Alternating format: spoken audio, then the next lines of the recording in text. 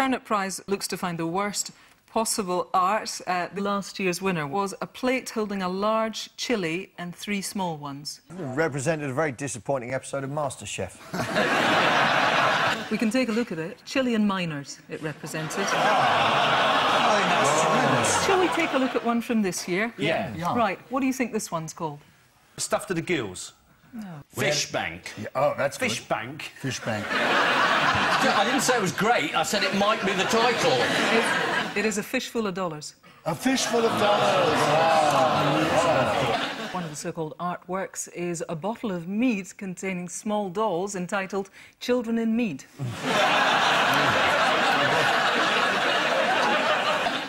What criteria do you think the Turnip Prize entries are judged on? They must be puns, because the turnip is... Well, it's not really a pun on Turner, but it's a play on the word Turner. Worst pun in art. Well, they are based on the following criteria. 1, lack of effort. 2, alliteration or a pun used in the title. And 3, is it shit?